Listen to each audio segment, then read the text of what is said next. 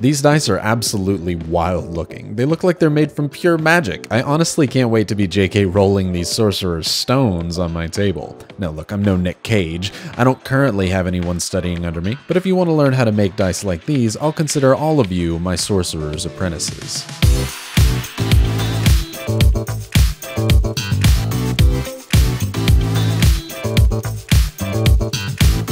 That's right, baby, we're back to making some more class-themed dice, and today we're going to be focusing on Sorcerer class dice. We're going to be making two styles. We're going to use Black Draconic Ancestry Sorcerers and Wild Magic Sorcerers. To do that, let's go ahead and start on the Black Draconic Ancestry one. So I'm going to be using some Envirotex Light Resin. Any casting resin will do. Mine is a 1-to-1 part by volume, so I'm going to mix these two up just enough until there are no more streaks between the resin and it's completely clear. Then we can start using some alcohol ink. The reason I'm using this pitch black alcohol ink instead of like a black mica powder is because I want there to be some transparency left in this black. And as I'm mixing this up, you'll see it's a little bit green, but as it cures, it will not turn green at all. It will just be this slightly translucent black. I could have even used less if I wanted it to be more transparent. I'm going to be using a cap mold instead of a sprue mold because I'm going for a reverse petri dish style dice here. I haven't seen that done often, and I wanted to experiment and see what could happen and if that's actually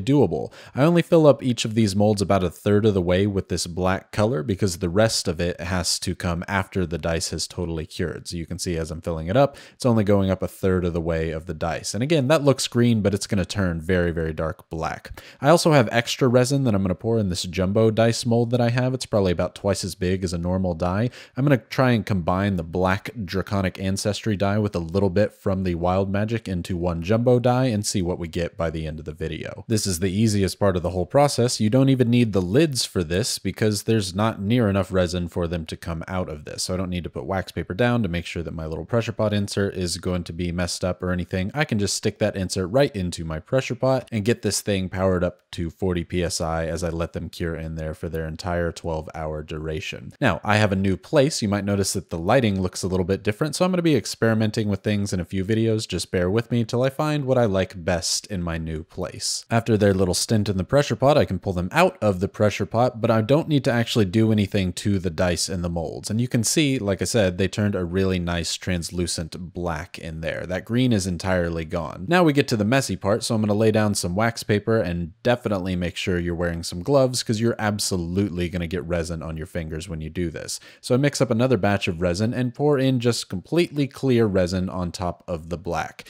This is where we normally would be trying to do petri dish style by doing the clear resin down at the bottom and then putting a color on top. I'm hoping that I can get something to work here by giving us some clear resin on top of a color so that it actually looks like the kind of tendrils of the Petri colors are going up to the color rather than coming from it. Because I'm going for a Black Draconic Ancestry, I'm going with green and black as my two colors of alcohol ink to try and make the Petri effect happen. If you want to know what the Petri effect is, by the way, I have a whole video on that. I'll link up in the corner now.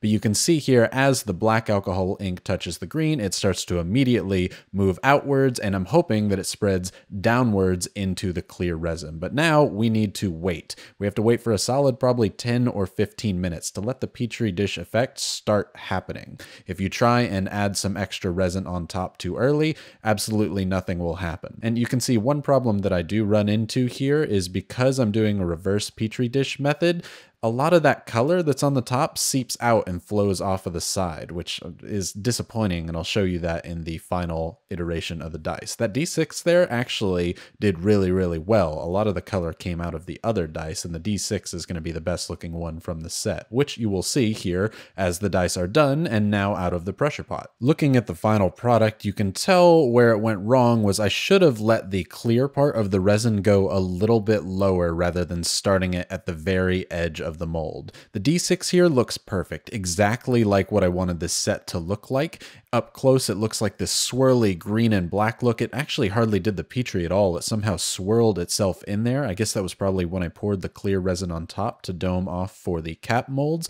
Either way, this is exactly what I was looking for, but the rest of the set really ended up looking like this D20 here. Hardly any swirling or Petri effect from the green, and it really just kind of looks like a half black, half translucent die, and that's not exactly what I was looking for. It's not bad by any means, but it's going to need some really cool ink coloring to make it look good. So we'll come back to that later and start working on the Wild Magic dice. This is a technique that I know works for a lot of resin, but I didn't know if it would work for dice. So we're going to take 6 different mica powders: titanium dioxide, Tahitian teal, blue tide, king tut gold, tequila sunrise, and pow pow purple, as well as some of this hollow reflective mica powder. This stuff is like gold and crazy expensive, so if I'm using it here, you know this is going to be worth the effort. For all of these mica powders, I want them to each have their own individual cup because we're going to be doing stuff to them with a Q-tip or a little makeup brush to make things a lot easier. And trying to do it in a bag is just going to be difficult, and whatever you don't use, you can just put right back into the bag, no worries.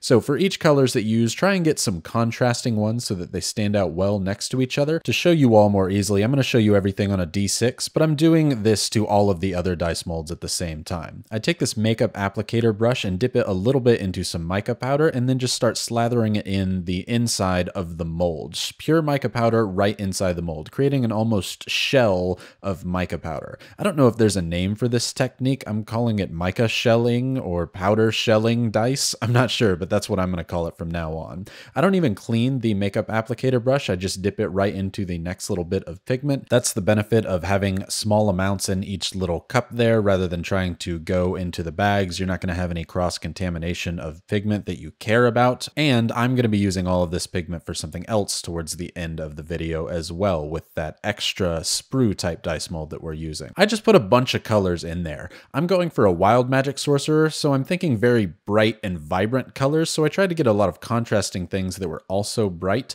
like this white color here. I normally wouldn't use, but I think it's going to pop very nicely on all of the other colors. And I actually dab it onto the roof or the cap mold as well, because we want some color on there. Having a cap mold like this is going to be really essential to getting color on every single side. And the higher quality you make your cap molds, the better. That way you might not even have to sand them. And I'll show you why sanding is going to be detrimental to this. I can tap out all of the extra mica powder and put it down into this cup, and you can see there's a lot of excess that was in there. You want to make sure you get that out because that can cause air bubbles as you put resin in later. Speaking of resin, let's go ahead and mix up enough resin to fill all of our molds, including that extra jumbo sprue mold that we have, and I'm going to mix in that hollow powder pigment. I'm going to completely fill this resin with this hollow mica powder. This is the stuff that it looks like goes on Pokemon cards, and I absolutely love it. It makes me feel super nostalgic, and it makes for amazing shots like this that are just absolutely full of color and probably freak some people's TVs out. It's gorgeous, and it's going to be the centerpiece of the dice. If you do the dice right, you honestly shouldn't see hardly any of this, but I'm not confident in my abilities to do that, and I also kind of want to show some of the hollow powder off. You can see some parts there on the D6.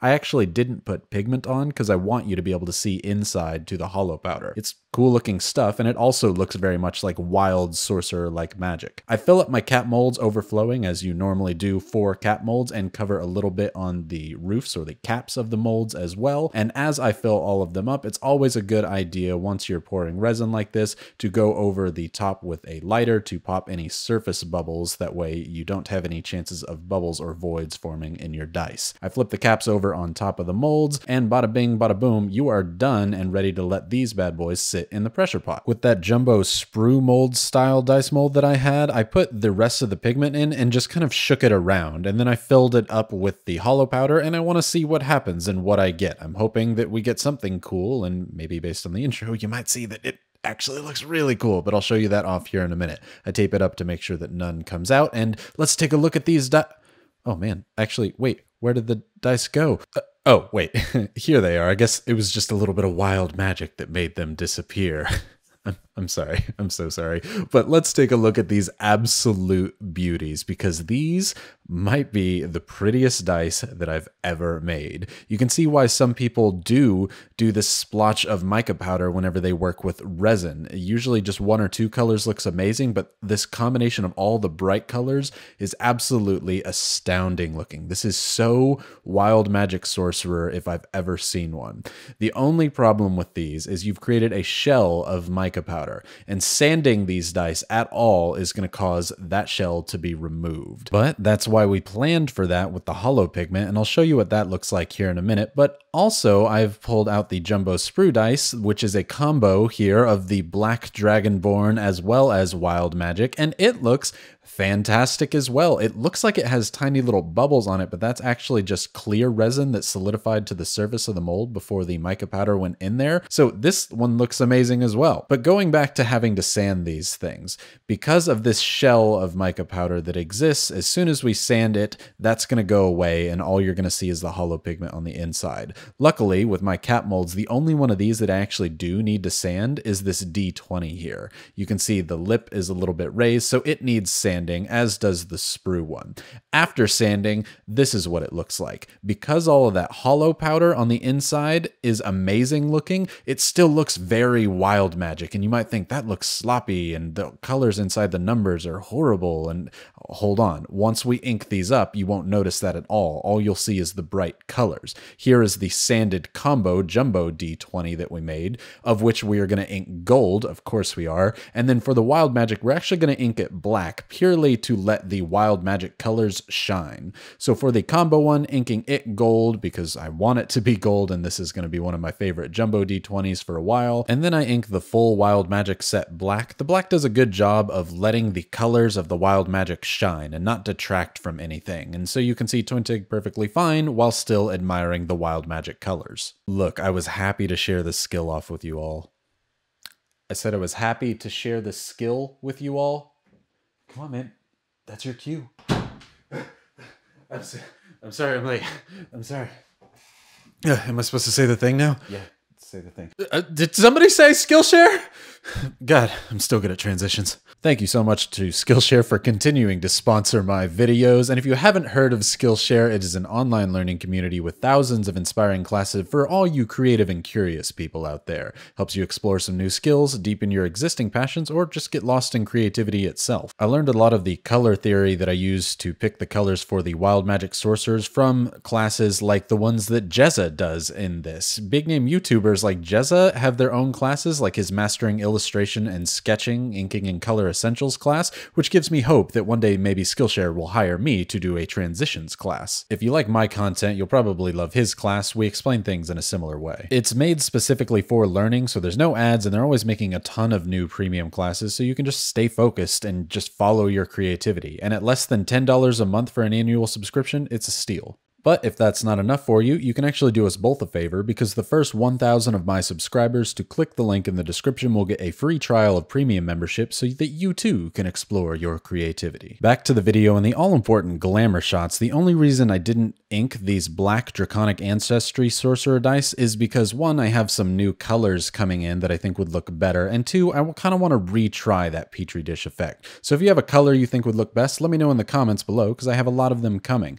However, this one that is a combo between the Black Dragon Ancestry and the Wild Magic is just absolutely killer looking. A crazy good looking Jumbo D20, and some of the mica actually got down under the black part, so it kind of helps it blend very, very easily. And of course I like the gold part of it. Now, these Wild Magic dice though are my absolute favorite dice, and I feel like I say that every single time. I actually really like this almost vein of hollow that seems to run along the D20, and you can see the bottom here, once you ink the numbers black, I still think it looks absolutely awesome. If you don't, you just need to make a cap mold that you don't need to sand things on. My other 6 from this 7-piece set, I didn't need to sand at all, and they look fantastic. There are probably a few tiny imperfections that sanding would have taken care of, but all in all, I don't see any problem with these dice. If you do, I guess you'd have to change it up, but I think that they look fantastic, and so I'm gonna keep them, because they're for me, and I'm definitely gonna be using them for a long time to come. This video came as a suggestion from my patrons over on Patreon. Once a month, they get to pick a video that I'm gonna do, and I'm doing a smorgasbord of them in January and February to make up for all the time that I had to spend moving in December and November. So this is one of the many videos to come